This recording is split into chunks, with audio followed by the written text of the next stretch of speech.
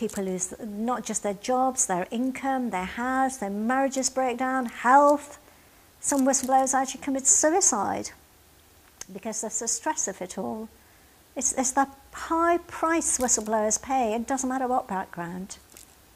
So it's very important that people realise how serious it is and why things have to be changed. Things have to be open.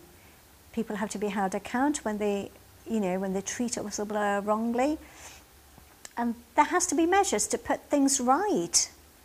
It's no good people saying, oh, well, we're looking into it, we've got new policies. You know, you can have policies till it comes out of your ears. A policy is only as good as somebody acts on it.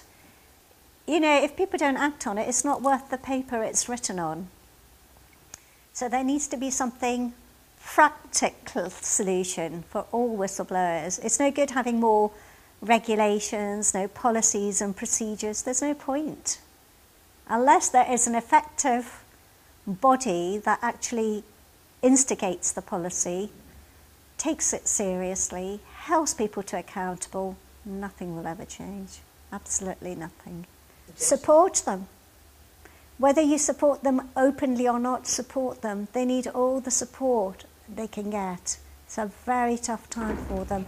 I mean, it could be that you're too scared to openly support them, but support them as much as you can, whether it's just phone calls or meeting them for a cup of tea. You know, it depends what stage of whistleblowing they are.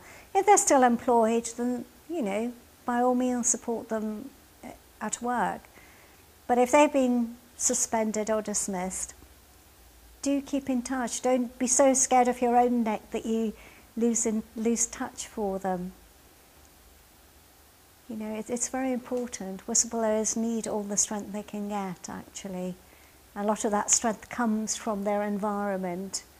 You know, their friends, their family, their dog, you know, wherever, you know, they need it. They need that to keep them focused. And the key thing is being focused when you're a whistleblower. Not to even start doubting that what you've done is wrong. You know, it's very important that you're focused, and that's what keeps you going.